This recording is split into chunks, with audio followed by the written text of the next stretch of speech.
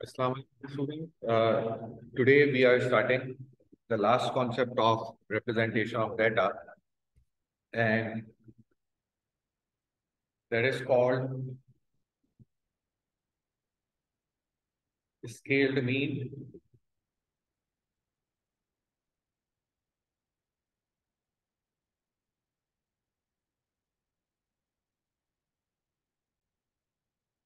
What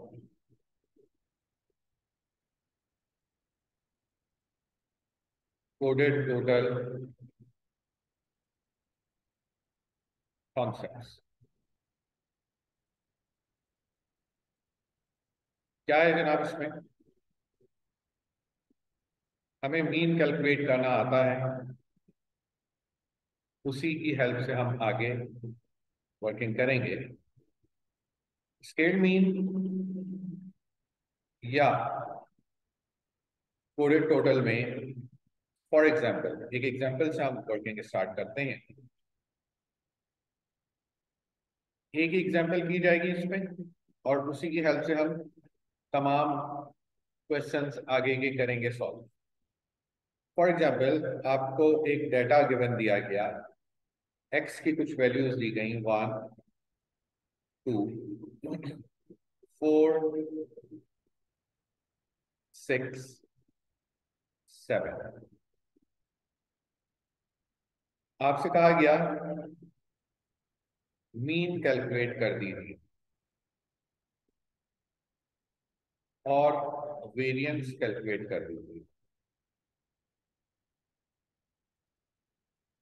हमें मालूम है एक्स का मीन कैसे कैलकुलेट होता है, summation of x divided by N. Mean का फॉर्मूला एक्स के लिए क्या हो जाएगा, summation of x divided by N. जब मीन कैलकुलेट किया गया तो इसका मीन आया 4। वेरिएंस का फॉर्मूला भी हम जानते हैं, the formula for variance is summation of x square over N minus mean का स्क्वायर। मैं डायरेक्टली वेरिएंस कैलकुलेट करके लिख रहा हूं, which is 5.2। these are the results these are the results। हमने कैलकुलेट कर लिया जनाब, मीन कैलकुलेट कर लिया और वेरिएंस कैलकुलेट कर लिया। अब कहा एक कॉलम बनाइए, x -3 का। x-3 करते हैं जनाब। 1 - 3 इज -2, 2 - 3 इज -1, 1 3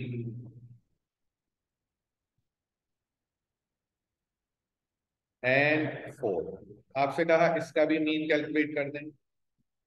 इसका मीन जब कैलकुलेट किया जाएगा तो फॉर्मूला क्या हो जाएगा, x-3 का मीन हम कैलकुलेट कर रहे हैं तो फॉर्मूला क्या हो जाएगा, summation of x-3 over n। जब मीन कैलकुलेट किया गया तो रिजल्ट आया 1, वेरिएंस कैलकुलेट किया तो रिजल्ट आया 5.2। अब इन्होंने कहा एक और टेबल बनाइए x+2 का। So it will be 3 4 6 8 9। कहा मीन कैलकुलेट कर दें तो x+2 का मीन क्या हो जाएगा, summation of x+2 divided by n। Mean जब कैलकुलेट किया गया, मीन आया 6, वेरिएंस कितना आया 5.2। यहां से अब कुछ रिजल्ट्स हमें डेड्यूस करने हैं।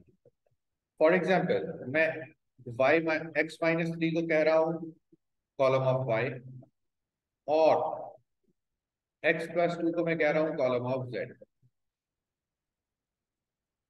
Column of Z. और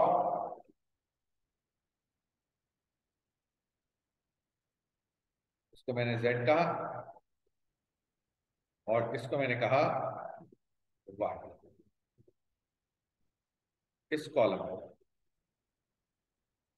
अब एक चीज देखिए आप,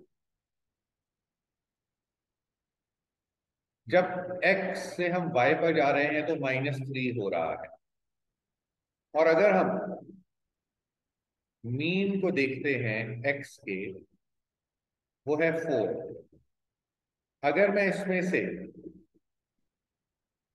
अगर मैं इसमें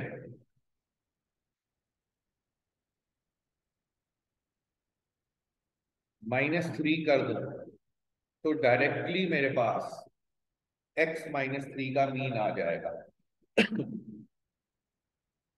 और अगर मैं इसमें +2 कर दूं तो डायरेक्टली मेरे पास z का मीन आ जाएगा।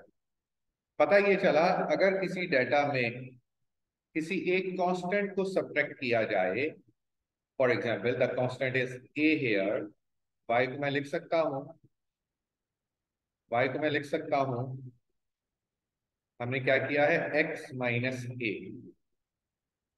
और z को मैं लिख सकता हूं, हमने क्या किया है, x में प्लस कर दिया है। अगर किसी मेन डेटा का हम मीन कैलकुलेट करें और उस डेटा की हर वैल्यू में से कोई एक कांस्टेंट माइनस कर दें तो वही कांस्टेंट मीन से भी माइनस हो जाता है। अगर कोई कांस्टेंट ऐड कर दें तो वही कांस्टेंट मीन में भी ऐड हो जाएगा, और वेरिएंस या स्टैंडर्ड डिविएशन में कोई चेंज नहीं आएगा अगर मेन डाटा की तमाम वैल्यूज में किसी एक कांस्टेंट को ऐड या सब्ट्रैक्ट करवा दिया जाए। अब देखिए आप, अब मैं यहां पर लिख रहा हूं जरा, अब मैं यहां पर लिख रहा हूं, इसको हम x -3 वाले को लेकर चलते हैं इधर, और y+2 वाले को लेकर चलते हैं z की तरफ। अब आइए कुछ फॉर्मूलाए यहां से प्रूफ करते हैं। क्या मैं कह सकता हूं, y का मीन किसके बराबर है, summation of x-a over n। जी बिल्कुल कहा जा सकता है। क्या मैं कह सकता हूं z का मीन किसके बराबर है, summation of x+a over n। जी बिल्कुल कहा जा सकता है, जी बिल्कुल कहा जा सकता है। अब सुनिएगा, अब सुनिएगा, अगर मुझे z की हेल्प से x का मीन निकालना जनरल, तो मुझे क्या करना पड़ेगा, अगर मुझे x का मीन निकालना हो तो मुझे क्या करना पड़ेगा, जो मेरे पास एडेड डाटा है, जो मेरे पास एडेड डाटा है उसका मीन कितना है, 6, हमें जाना है 4 पर। क्या माइनस करना होगा, 2 को माइनस करना होगा, वही कांस्टेंट जो हमने ऐड किया है उसको हम कर देंगे सब्ट्रैक्ट, तो हमारे पास ओरिजिनल डाटा का मीन आ जाएगा अगर आपको एडेड डाटा का मीन गिवन दिया गया। और अगर सब्ट्रैक्टेड डाटा का मीन गिवन दिया गया तो ओरिजिनल मीन कैलकुलेट करने के लिए क्या करेंगे, mean of the subtracted data, mean of the subtracted data 1 है, इसमें प्लस करना पड़ेगा 3, प्लस करना पड़ेगा a। तो ये आपके पास सब्ट्रैक्टेड डाटा की हेल्प से ओरिजिनल डाटा का मीन जनरेट हो जाएगा। ये दो फॉर्मूलाए आपके जहन में होने चाहिए। सब्ट्रैक्टेड डाटा का मीन दिया जाएगा तो उसमें आपने कांस्टेंट को ऐड कर देना है तो ओरिजिनल डाटा का मीन आ जाएगा। एडेड डाटा का मीन दिया जाए तो उसमें कांस्टेंट को आपने सब्ट्रैक्ट कर देना है। अगर माइनस हो रहा है तो आपने प्लस ए करना है, अगर प्लस ए हो रहा है तो आपने माइनस ए करना है। तो ओरिजिनल डाटा के मीन पर आप पहुंच जाएंगे। अकॉर्डिंग टू दीज कॉन्सेप्ट्स अब जरा हम क्वेश्चंस की तरफ आते हैं। From your past paper file it is question number 1। Scaled mean concept से क्वेश्चन आपको दिया गया।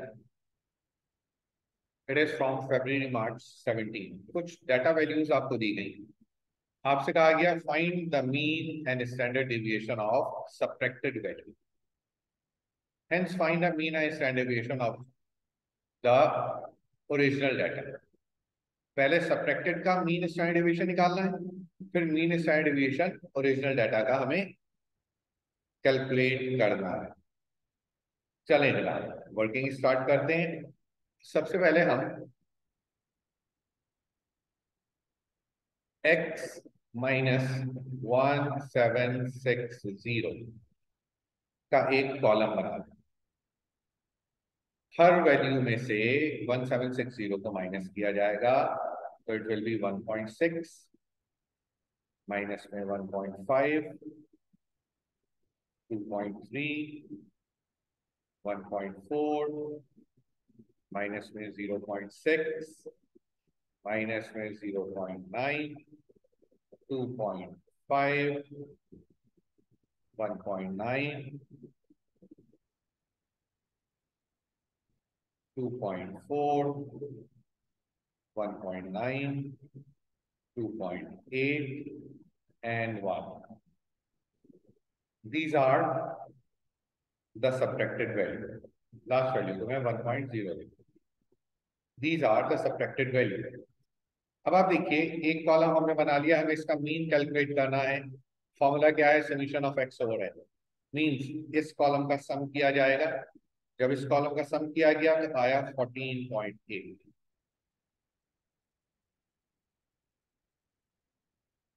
अब आप देखिए हमें तो स्टैंडर्ड डिविएशन भी निकालना है, तो स्टैंडर्ड डिविएशन में तो स्क्वायर भी चाहिए होगा इस कॉलम का। x माइनस 1760 का स्क्वायर करके भी सम हम कैलकुलेट कर रहे हैं directly. It's not necessary to show all the values, direct आप सम भी लिख सकते हैं, जो कि आ रहा है 41.3। ना अब आइए हम कैलकुलेट कर रहे हैं जनाब मीन ऑफ x माइनस 1760। तो क्या हो जाएगा? Summation of x minus 1760 over n क्या आ गया? 14.8 डिवाइडेड बाय 12 क्या आ गया? 1.23। अब स्टैंडर्ड डेविएशन हम कैलकुलेट कर रहे हैं किसका? x minus 1760। फॉर्मूला क्या होता है? अंडर रूट ऑफ वेरिएंस, और वेरिएंस का फॉर्मूला क्या है? समीशन ऑफ एक्स स्क्वायर, और x क्या है यहाँ पर? x minus 1760 summation of x square over n minus mean का स्क्वायर, और मीन किसका? x माइनस 1760 का स्क्वायर। वैल्यूज रखते हैं जनाब।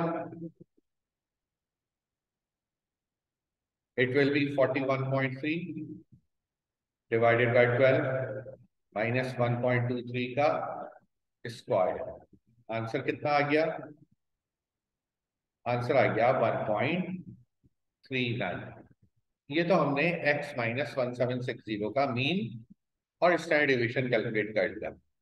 नाउ अब हम x का मीन कैलकुलेट कर रहे हैं, मीन ऑफ x। अगर तो ये सब्ट्रैक्टेड वैल्यू है तो हमारा फॉर्मूला क्या बन जाएगा? सब्ट्रैक्टेड वैल्यू का mean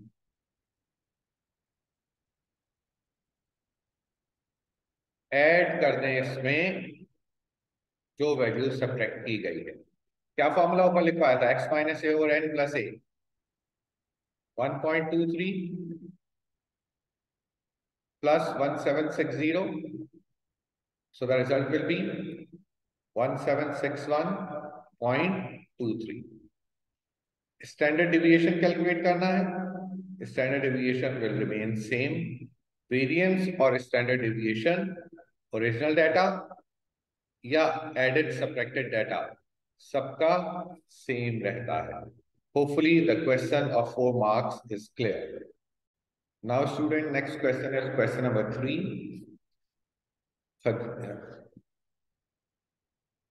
Khadija noted the weight x gram of 30 chocolates. n कितना है? 30. Her results are summarized. बच्चों, इन क्वेश्चन में और प्रीवियस क्वेश्चन में डिफरेंस क्या है? पिछले क्वेश्चन में हमें डाटा वैल्यूज दी जाती थी, हमें उससे कैलकुलेशंस करनी होती थी, मीन की, मोड की, मीडियन की। यहाँ पर रिजल्ट्स दे दिए गए, सम करके कॉलम का आंसर दे दिया गया और आपसे कहा फिर आगे फाइंड कीजिए चीजें। तो ये आपको समराइज्ड डाटा के क्वेश्चंस भी कह सकते हैं इसको, कि डाटा को समराइज करके रिजल्ट फॉर्मेट में दे दिया गया। ठीक है जनाब, कंप्लीट डाटा आपको गिवन नहीं होता इन क्वेश्चन। ये रिजल्ट्स आपको दिए गए। Mean weight of the buns is 50.5। जो आपको जनरल मीन दिया गया, ओरिजिनल मीन दिया गया 50.5, के की वैल्यू आपने कैलकुलेट करना है। नाउ अब आप देखिए, in the first part subtracted results आपको दिए गए। सब्ट्रैक्टेड के लिए मीन का, ओरिजिनल मीन का फॉर्मूला बना लो। क्या है? समीशन ऑफ x माइनस के ओवर n प्लस के। ओरिजिनल मीन आपको गिवन है 50.5। समीशन ऑफ x माइनस के आपको गिवन है 315। n आपको गिवन है 30 प्लस के। यहां से आपके पास k की वैल्यू आ जाएगी which is 40। In the second part find the standard deviation.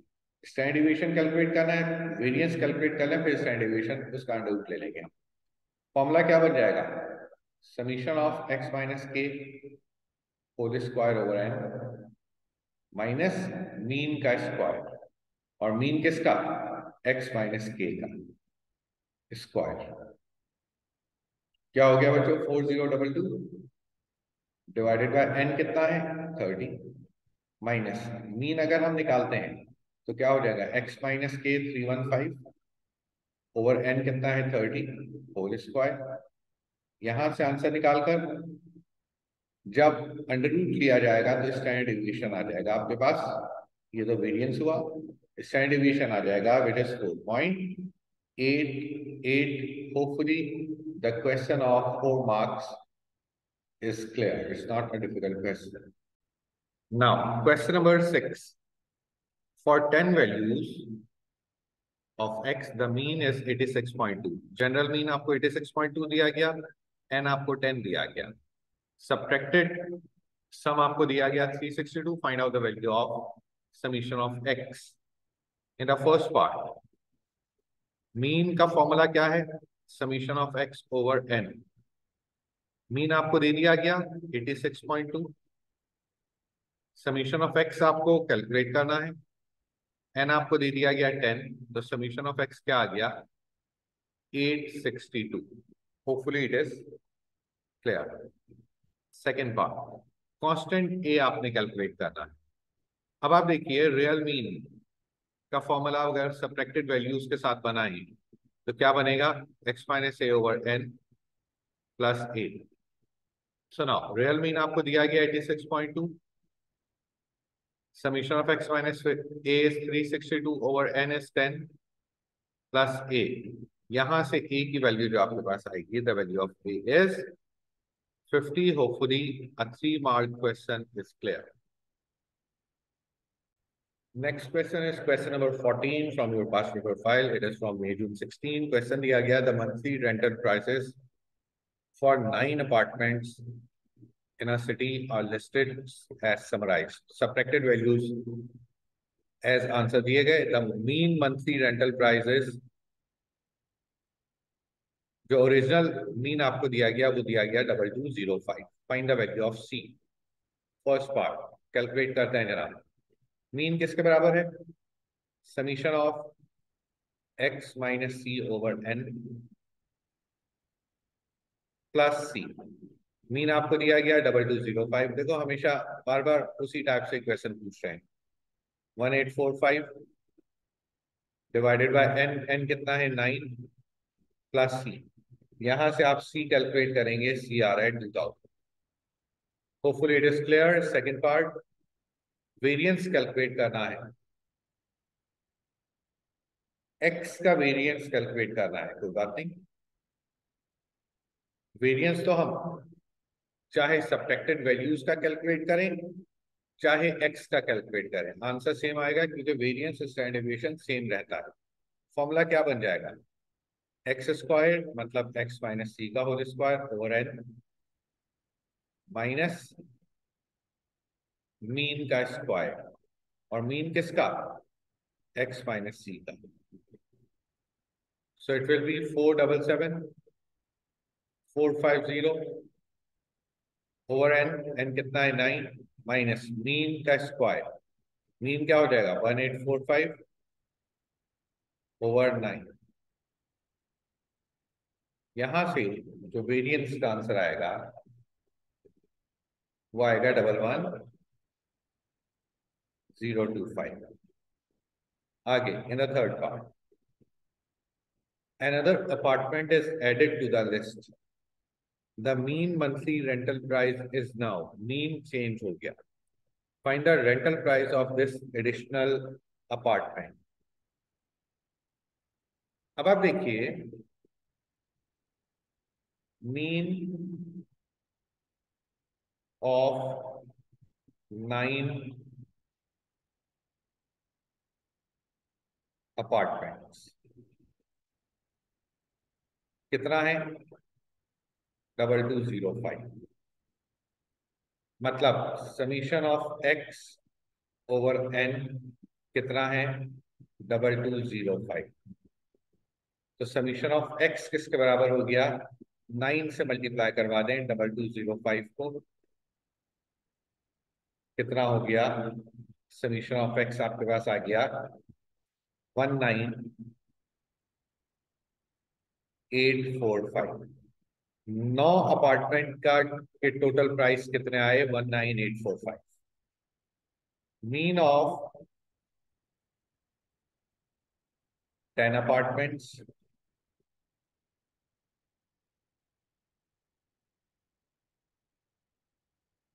कितना दिया हुआ है? 2120.5। Summation of x over N, summation of x over N equals to 2120. तो समीशन ऑफ एक्स कितना आ गया? 10 अपार्टमेंट का सम 21205। देयरफॉर 10 अपार्टमेंट की प्राइस क्या हो जाएगी? Summation of x 10 apartment minus summation of x 9 apartments, 21205 minus 19845, and the final answer is 1360 is a new rental for the 10th apartment. Hopefully it is clear. Now students, question number 18, it is from October, November 15, first part. We have to calculate mean and standard deviation. Mean अगर हमें calculate करना है, मैं अब directly लिख रहा हूँ, formula नहीं लिखूंगा।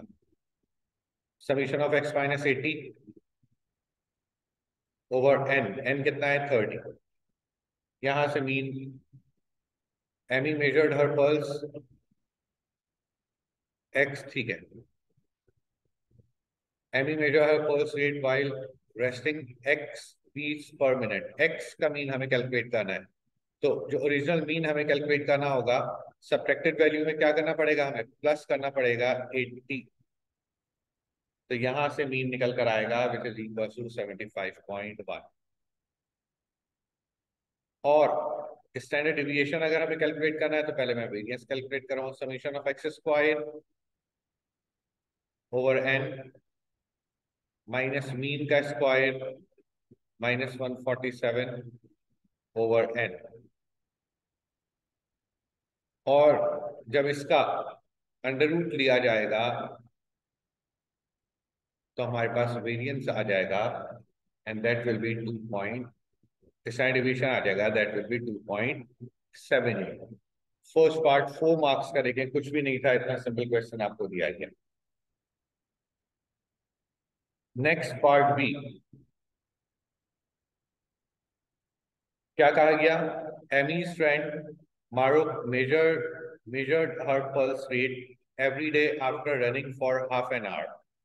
Maruk's pulse rate is in beats per minute, was found to have a mean and a standard deviation. Assuming that pulse rate have a normal distribution of the question, find what proportion of Maruk's pulse rate after running for half an hour were above 160 beats per minute. करते हैं जनाब। इसके लिए आप एक curve बना लीजिए। Mean आपको कितना दिया गया? मीन आपको दिया गया है 148.6। कहा गया अबव 160 आपने कैलकुलेट करना है, 160 से ज्यादा आपने कैलकुलेट करना है। These are the values of x. Z में जब कन्वर्ट होगा मीन तो 0 हो गया, और 160 minus mean upon standard deviation जब हम करेंगे तो it will be 0.6162। Therefore, we need the probability of z greater than 0.616। Greater than पर क्या होता है जनाब? 1 माइनस फ्रॉम टेबल, और जब 1 माइनस फ्रॉम टेबल किया रिजल्ट आया हमारे पास 0.269। This is the probability of greater than 160 beats per minute. Hopefully the question of 7 marks is clear. Another simple question, question number 19, it is from October number 15. For n values of the variable x, it is given that subtracted value का sum दिया गया है और summation of x दिया गया है। Find the value of n, find the value of n। अब आप देखिएगा, हम अगर कहें x से अगर मीन निकालते हैं तो फॉर्मूला क्या है? Summation of x over n। और सब्ट्रैक्टेड वैल्यू से मीन निकालते हैं तो फॉर्मूला क्या बन जाएगा? Summation of x minus 100 over n plus 100। ये तमाम चीजें हमें, दोनों मीन इक्वल हैं, इस वजह से हमने इक्वेट कर दिया। समीशन ऑफ x आपको दिया गया 2416 over n equal to 216 over n plus 100। Simplify किया जाएगा, यहाँ से n की वैल्यू आ जाएगी 22। Hopefully the question of 3 marks is clear. A simple question. Next question दिया गया, question number 21. It is from October number 15. The time taken T hours to deliver letters on a particular route each day is measured on 250 working days. The mean time taken is 2.8 hours. Given that the subtracted square is 96.1, find a standard deviation. ठीक हो गया, start करते हैं जनाब। Standard deviation का formula क्या हो जाएगा? मैं वेरिएंस लिख रहा हूँ। फॉर्मूला क्या हो जाएगा? समीशन ऑफ 2.5 का square over n minus mean of t minus 2.5 का स्क्वायर ना। अब आप देखिए, ये तो मौजूद है 96.1, ये भी मौजूद है n 250, लेकिन हमारे पास मीन मौजूद नहीं है सब्ट्रैक्टेड डाटा का। कोई बात नहीं, हम ओरिजिनल डाटा का मीन कैलकुलेट करते हैं। मैं x से रिप्रेजेंट कर रहा हूँ, डी नहीं लगा रहा मैं। ओरिजिनल डाटा का मीन हम कैलकुलेट करते हैं। ओरिजिनल डाटा का मीन कितना दिया गया है? 2.8 आवर्स। तो t का मीन कितना हो जाएगा बच्चों? 2.8 माइनस कर दो इसमें से 2.5, तो t का मीन आ जाएगा 0.3। ये यहाँ पर रख दीजिए आप, यहाँ से रिजल्ट जनरेट हो जाएगा 0.5 4 3। होपफुली इट इज क्लियर, कोई इसमें डिफिकल्टी नहीं हुई होगी। एक्चुअली इस फॉर्मूला में जब सब्ट्रैक्टेड डाटा लिखा है हमने, तो मीन भी हमारे पास सब्ट्रैक्टेड डाटा का ही होगा। वेरिएंस यहाँ कंप्लीट हुआ, स्टैंडर्ड डेविएशन हमने इसका अंडर रूट करके निकाला है 0.543 आ गई।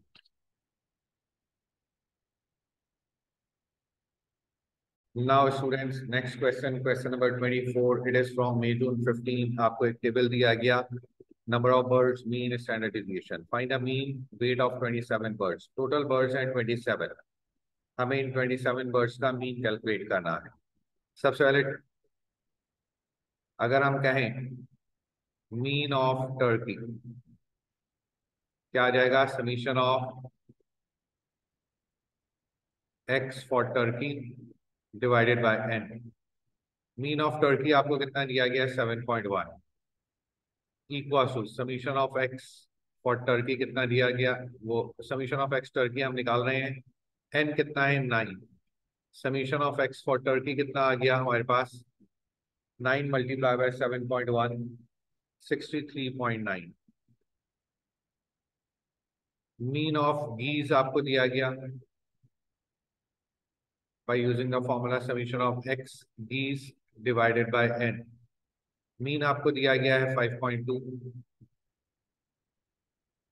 Summation of x for geese divided by n। Summation of x for geese आपने कैलकुलेट करना है, 18 को मल्टीप्लाई कीजिए 5.2 से, सो 93.6। Therefore a combined mean of 27 birds क्या आ जाएगा? Summation of x for Turkey plus summation of x for geese divided by 27। यहां से जो रिजल्ट आपके पास आएगा which is 5.83। Hopefully it is clear. Second part क्या कहा गया in the second part? The weights of individual Turkey are denoted by xt and the weight of geese bye xg। First finding summation of xt square xg square, find the standard deviation of the weight of. ठीक है, 27 birds का हमें standard deviation भी calculate करना है। तो सबसे पहले अब आप देखिए स्टैंडर्ड डेविएशन ऑफ टर्की किसके इक्वल हो जाएगा? Under root. किसके इक्वल हो जाएगा? Under root summation of x square for Turkey over N minus summation of minus mean of Turkey का whole square. So it will be standard deviation of Turkey आपको कितना दिया गया है? 1.45।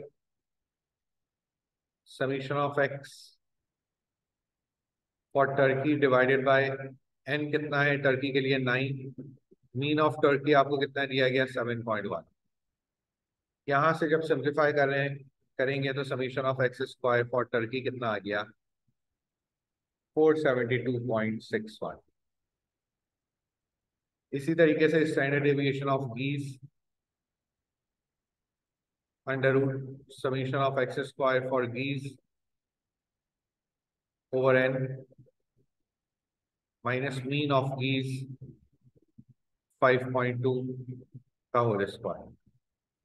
यहां से summation of x square for गीज हमने calculate किया, स्टैंडर्ड डेविएशन भी आपको गिवन था 0.96।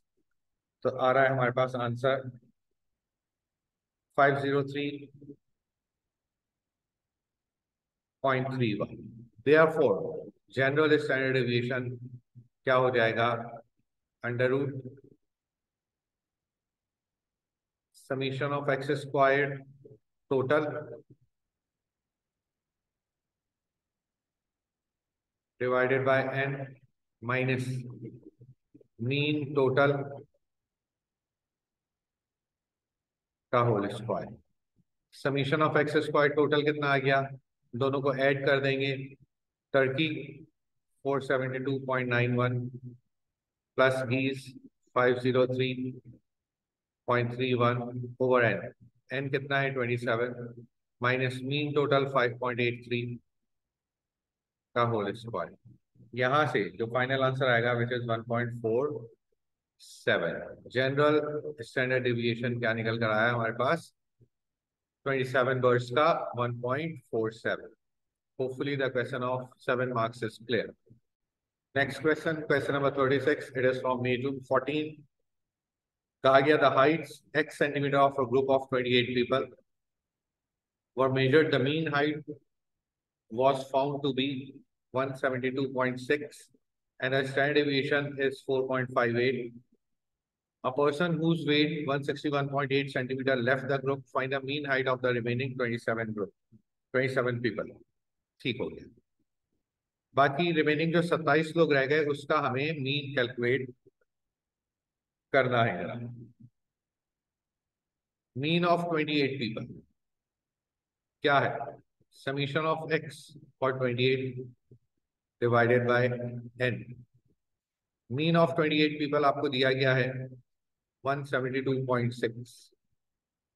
Summation of x for 28 people divided by 28।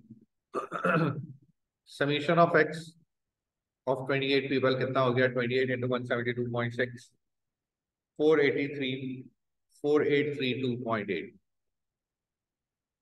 Therefore, summation of x for 27, 27 लोगों का सम क्या हो जाएगा? 4832.8 में से माइनस कर देंगे 161.8 जो कि जिस पर्सन ने छोड़ दिया था उसकी हाइट है। So it will be 4671। Now mean आपने कैलकुलेट करना है ऑफ 27 पीपल, तो क्या हो जाएगा? 4671 डिवाइडेड बाय 27। आंसर कितना आ गया हमारे पास? 173। Hopefully it is clear. इस टाइप का हम क्वेश्चन पीछे वो रेंट वाला जो था वो करके आए, अपार्टमेंट वाला जो। Second part, find summation of x square for the original group of 28 people, hence find the standard deviation of the height of the remaining group of 27 people. ठीक है, summation of x square original group का हमें calculate करना है, तो standard deviation for 28 people.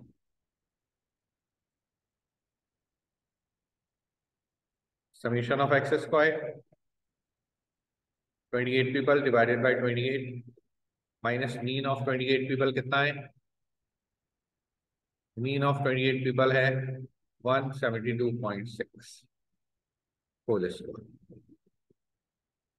ठीक हो गया जनाब। यहां से summation of x square, standard deviation भी आपको गिवन है। स्टैंडर्ड डेविएशन आपको कितना दिया गया है? 4.58 इक्वल टू, स्क्वायर अगर कर देते हैं तो यहाँ क्या रहेगा? Summation of x square for 28 people divided by 28 minus 172.6 का होल स्क्वायर। तो therefore summation of x square for 28 people कितना आ गया?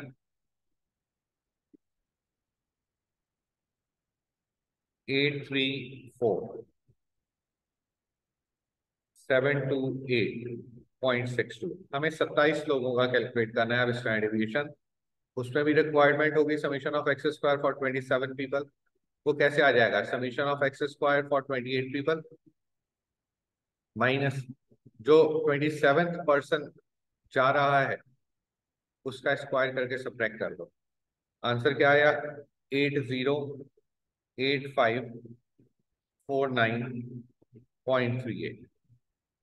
देयरफॉर हम कह सकते हैं अगर स्टैंडर्ड डेविएशन 27 लोगों का निकालना है तो किसके इक्वल हो जाएगा? Under root summation of x square for 27 people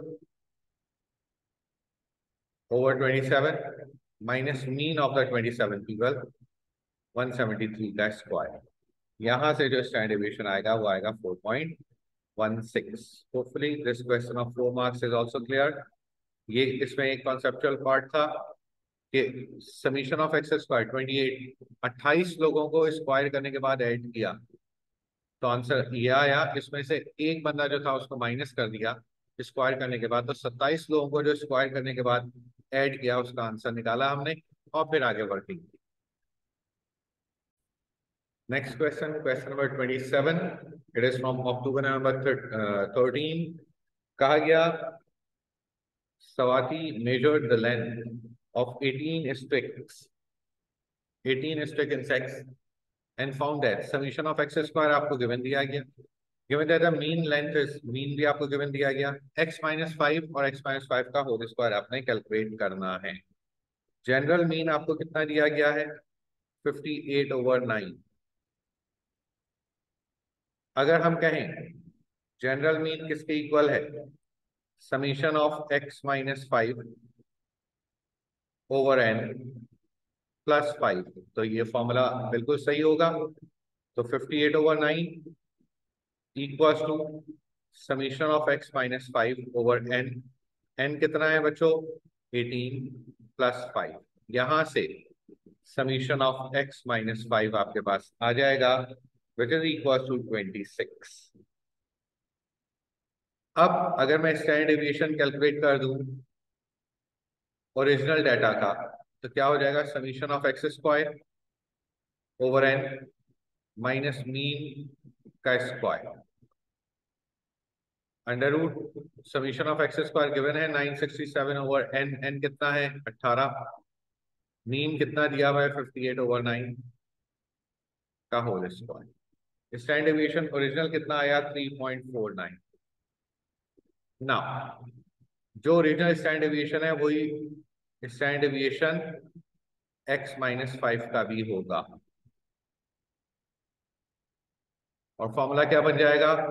summation of x minus 5 का whole square over n minus mean of x minus 5 का होल स्क्वायर. ये स्टैंडर्ड डेविएशन क्या हो गया? 3.49. Standard deviation of variance same रहता है, आपको पता है, सब्ट्रैक्टेड और एडेड डाटा का. इसका स्क्वायर कर दिया तो यहाँ क्या बचा? समीशन ऑफ x माइनस 5 का whole square over n minus mean हम कैलकुलेट कर चुके हैं 26. यहां से समीशन ऑफ x माइनस 5 का होल स्क्वायर कैलकुलेट हो जाएगा which is 256.8. Hopefully the question of 5 marks is clear, not a difficult question.